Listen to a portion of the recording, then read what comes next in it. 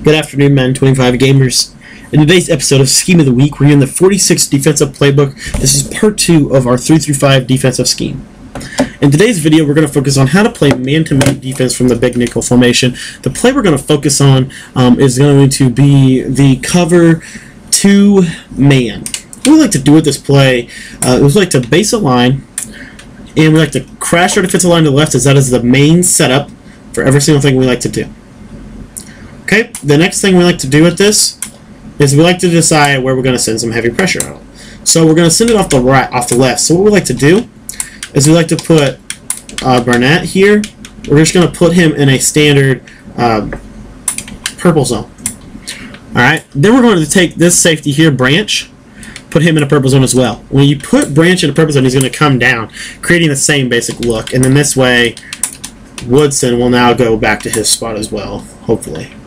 If he doesn't, you just need to, manually do that. Or if he does, say he stays out here, it's not that big of a deal. Just shade him to the right. Okay, and this is going to allow really an easy concept to work with here. What we like to do is we like to man up Walker on the running back. If the running back stays in a block, Walker will blitz. If the running back, if Jennings goes out on a route, Walker will follow him. If he does not go on a route, Walker will play like a quarterback spy. And then we're just going to user control Roach. Be sure to leave Roach in the man assignment on the running back, but just know that you're going to user control him as if you were in a hook zone. Alright, at the snap of the ball, you see we get, we're not going to get the best pressure. This is just mainly a man-to-man maximum coverage defense. You're going to be user controlling the middle of the field, which is really the only place where this man coverage is going to be weak. So just know that you're going to get some block shed pressure. The idea here is to just continue to stay really simple in your setups and also maintain decent coverage. This is going to be used in those short yardage situations on second down, where they could potentially try to hit us deep with a max with a heavy passing play here. The main idea is to keep everything in front of us.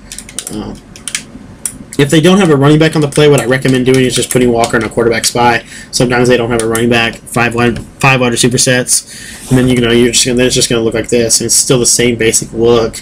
It's just that the spy is not going to play as effective as it would if it was a manned up assignment on the running back. Shout out to Zan over at Forward Progress Madden. Please be sure to go check him out. He has some great tournament level tips over there on how to stop some of the glitchier plays in Madden 25. That's going to wrap up our base man-to-man coverage video. Remember, we like to use this in second down and short situations in combination with our base zone coverage, which we're going to teach you guys how to use it tomorrow. This is probably one of the best zone coverages we're going to talk about tomorrow in the game, the nickel bear maximum zone coverage. Be sure to come back for that, and thank you guys so much for watching, and be sure to have a wonderful day.